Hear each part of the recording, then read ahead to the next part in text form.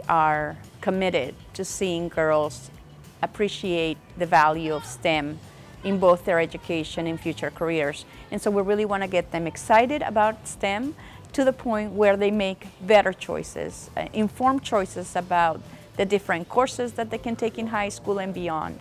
And that way they'll be better prepared once they graduate from college to make decisions about what they want to do with their careers.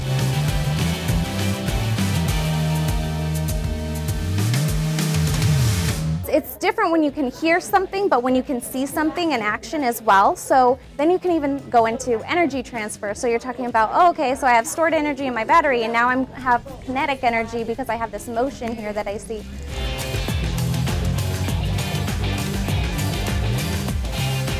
A lot of them have never been on a college campus, so it's really exciting to see them here and then to actually be working in the labs, working in the classrooms, and we want them to feel, welcome here. We have female engineers that are typically underrepresented in the STEM fields, and they come in and they do a panel for the girls and just answer any questions that they might have about STEM, STEM pathways, what it's like in the field, and then of course what it's like to go to college.